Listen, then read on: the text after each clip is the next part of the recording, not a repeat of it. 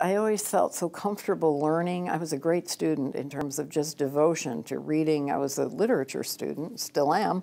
I'm sort of back to my roots now, and I loved it. I just loved school, and it was, and I always wanted to go back in between babies, and even when I was, really pregnant, and I was teaching as a graduate student and sitting on a desk, and I had students just glaring at my stomach. I think they're afraid they're going to have to deliver me in the classroom, but I felt so comfortable. I always did with higher education and the values of higher education. America is what it is because of higher education and people who believe in it and believe that education should go to everyone, no matter what their ethnicity or their color or their gender.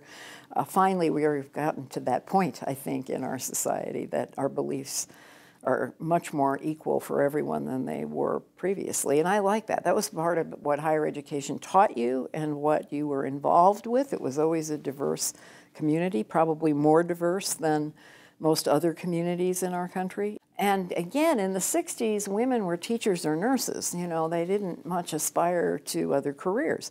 And I had a director and some faculty when I was doing a master's degree that said, you've got to go for a PhD. And I said, why?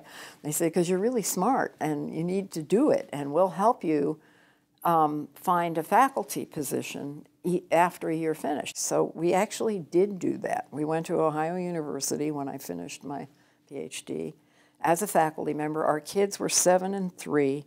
It meant, and Mike went as an English teacher in high school, and we agreed that he would go get a PhD there. One of the reasons we chose it was that the PhD he wanted to get was given at Ohio University.